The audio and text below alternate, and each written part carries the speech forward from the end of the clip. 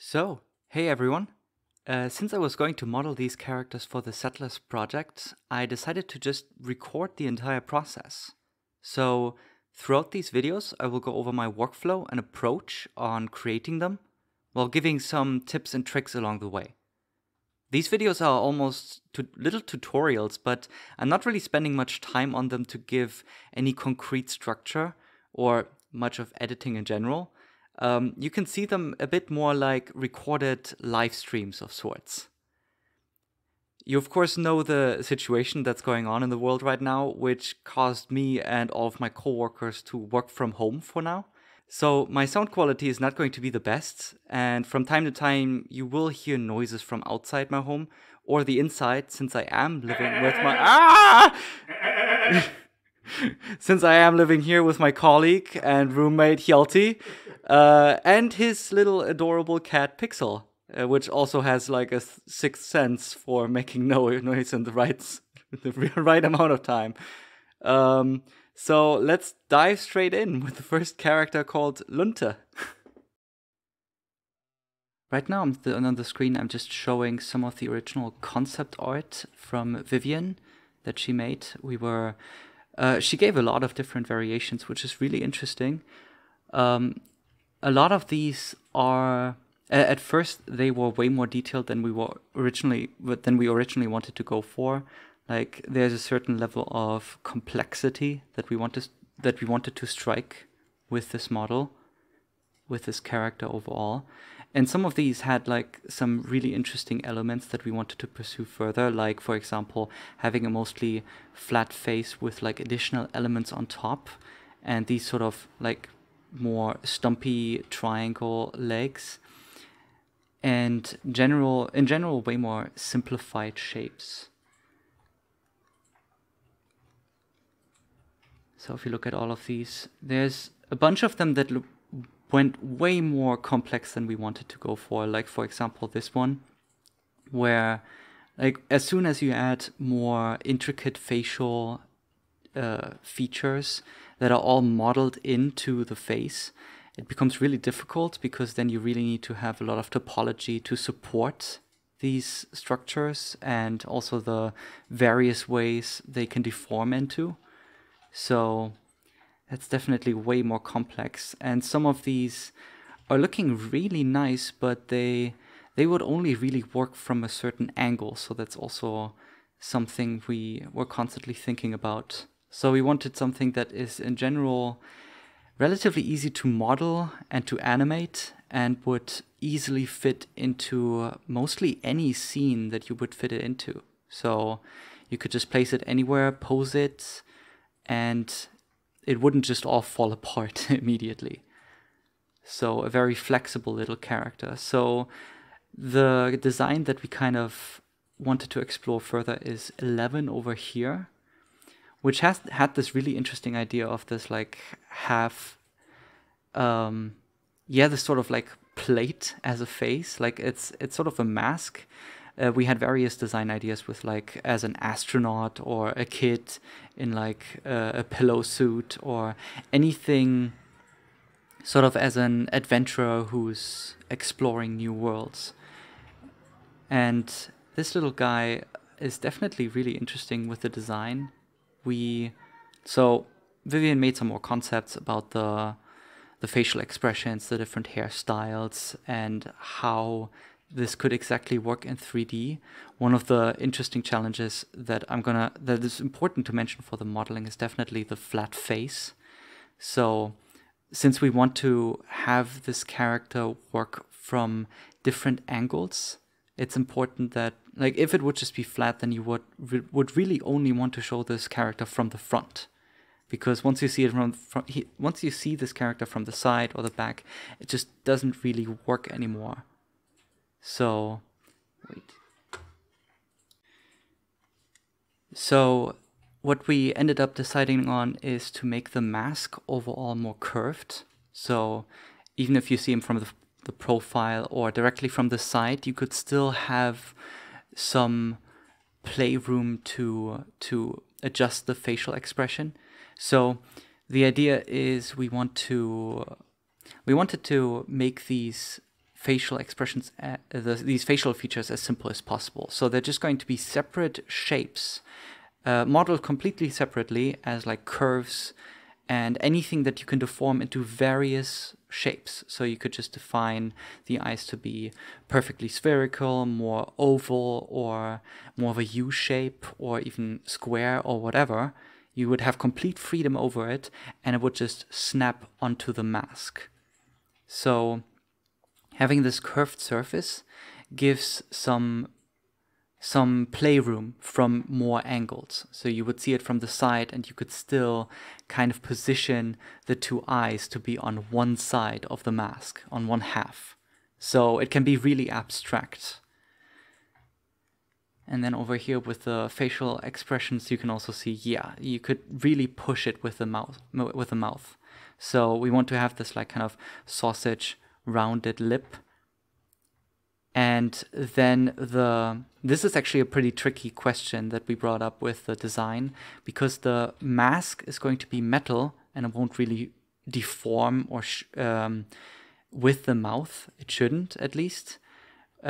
We decided, okay, the inside of the mouth it's just going to be a filled shape. That's just going to be like black, or at least some dark color with like some fake normals via the shading. So it will imply that it goes a bit inwards into the mask, but it's going to be so abstract and stylized that yeah, it's just going to be an empty hole that doesn't go that deep. And then with tongue, that would just be tongue and teeth. Those would just be additional shapes that are going to be as flat as possible, so that they don't intersect with the black plane, with the inner mouth. So the mouth can be just basically still completely free to deform however you want, and it can even just go outside of the mask, and it can just handle it. Apart from that, Vivian went into some more color variations, but this is also an interesting point with the level of complexity of the mask and the eye shape. So over here, like I really wanted to dissect all of these concepts to give us some, to inform how the shapes should be modeled, so that we can later on really more easily rig and animate this. This shouldn't have a lot of constraints on it, as in it should be as easy as possible to pick up and to animate in any situation. So with these sorts of masks, we really wanted to push this flat as possible face shape over here. So this front face of the mask needs to be as flat as possible to support placing the eyes and the mouth anywhere we want. Because, like, for example, in this little expression over here, like, the eyes are just gone. It's just the entire mask is filled with a mouth. So this absurdity, that's something that should be supported by the mask shape. So the eyebrows over here shouldn't be hard modeled in a way that kind of frames where you can put these facial elements. And this sort of little dividing line in the middle, this sharp crease, is also just going to cause problems if you want to place both eyes on one side, for example. So we kind of went for H over here, and we wanted to just subtly imply this little eyebrow line over here on the mask. So this is just going further with the concepts, and Vivian already started exploring some more three-dimensional turnarounds. So one of the things we came away with to support seeing those facial features from the side is to actually make, like, kind of bevel and round off the sides of the mask. So you could, if you wanted to, place the eyes on one side of the mask and the mouth really weirdly here on the side, and it would just snap onto it. If it would be this beveled, this essentially extruded face over here, then there would just be this hard cut, and you can't really easily place anything there. So another question that came with it is if it's then this like kind of half cylinder with a rounded edge on the bottom, how is this going to inform the shape from the top? So is there going to be this cutout in the, like where the face essentially is, or is it just going to be a solid shape? So we went for this cutout to kind of nudge the head and the hair further into the mask and really close off this entire shape, because the body is really simple. It's essentially just a bunch of cylinders, and it's really way simpler to model and later to animate. But with the mask, if you would see it like slightly from the back or the side, how is this all going to fit together with the face, with the actual face, the actual head of the character? So we try to merge all of this as much as possible, almost like with, if you ever watched Adventure Time, the main character is just this single shape. Like there is just no neck, or like it's a seamless transition from head to neck to body. And this is something that really should happen over here, so we don't even imply that there is a head. It's just all hidden by the mask, the hair, and then the neck is really just an extension of the body. So we kind of ended up with this concept over here. This is the final painting, or so far final painting of from Vivian. And yeah, you can really see there's like this nice little modeled in crease on the top of the mask. It's really implied that this is metal, and there's like these bolts on the side, and the eyes and the mouth are going to be these separate curve shapes that are just snapped onto the surface, and you can just freely move them around. They're not attached to anything really. Then the hair is probably going to be the most complex part in terms of modeling. But it's really important that, like, if I zoom in over here, this is just the turnaround, that the hair is enclosing like this entire thing. So it's wrapping in so nicely with the mask that you never get to see any ears or any like a jaw or anything like that. And then the suit, the sort of rubbery suit, is extending so far up that you only get this sort of turtleneck up here. That's just closing everything off. There's still, of course, what's so great, like if you have a, like normally, sometimes you would start modeling a character just from a painting or a single drawing, and you really need to interpret all of this yourself. But it can be really helpful to have this this extra turntable where you can just clearly see how the different shapes of the body relate to each other and how the proportions exactly work. Because this sort of angle, this is the really complex part of even a simple character like this. How do you handle, like, how does the head actually relate to any of this? If I look at this, I might actually still increase the thickness of the mask, because right now here's still some space where you could actually see a jaw or a head, and I really want to wrap this up with the neck seamlessly going into the face. So you can see over here, this line over here, this is the turtleneck going up the body, and it's kind of like going all the way up here, and then it's just going to be this like kind of thick sausage shape. That's how I imagine it. And this is just going to wrap around this line over here. And that is then directly connecting to the hairline. So there's like all the hair over here, which is just directly touching the turtleneck, and then over here the straps of the metal mask that are just sinking directly into the hair. In terms of the rest of the body, it's really like with the hands, for example, it's just going to be basically just a bunch of extruded cylinders with enough geometry to deform the character in various ways. Like it would be nice if this can be really animated in an elastic way. So that's something I want to aim for. And the thumb over here, you can see that it's kind of shrinking down towards the connection of the rest of the hand. So this could just be, there could be just extra cartoony bones that just completely, where you can scale and rotate and just completely deform these features however you want.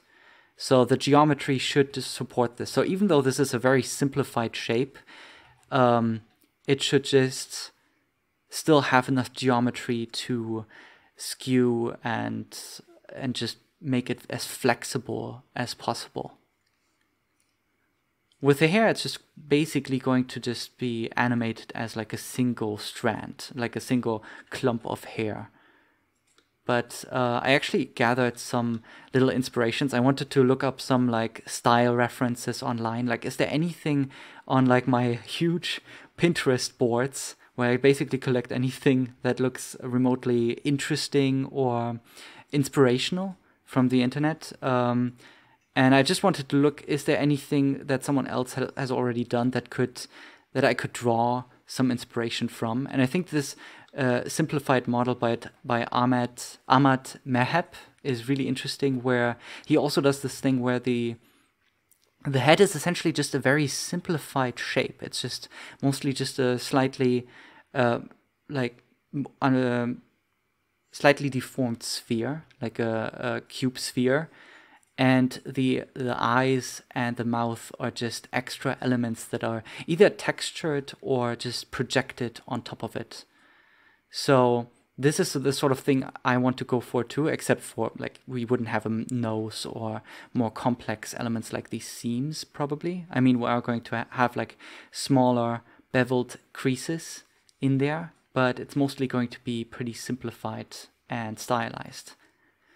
The only other, like this is, of course, these are way more complex, these models, but what I'm looking for specifically over here is the style of the hair. So what's interesting with this is the hair is definitely more complex than other parts of the body. There's more intricate little shapes and spikes that are coming out of it. And I definitely want to go for something in that vein. We can still like texture or shade extra detail on top of it, but it should be a more hard modeled, simplified shape. This is way more, the hair shape overall is somewhat what I want to go for, but just with smaller spikes for our character. So this guy definitely has way smaller spikes going on over here. But overall, this would just be like just modeled straight into it. It's going to take quite a little bit more time with retopologizing it, but that's fine. And then with this one, it's also really interesting how these shapes kind of flow back into each other. And there can still be like some extra hair strands just with bump maps or any sort of texturing and shading just added on top. I'm just mostly thinking on like the basic shapes right now. And this is essentially it, just for the overall background of like the design and what I want to go for. I will commentate more on top of it, like once we actually get into the modeling.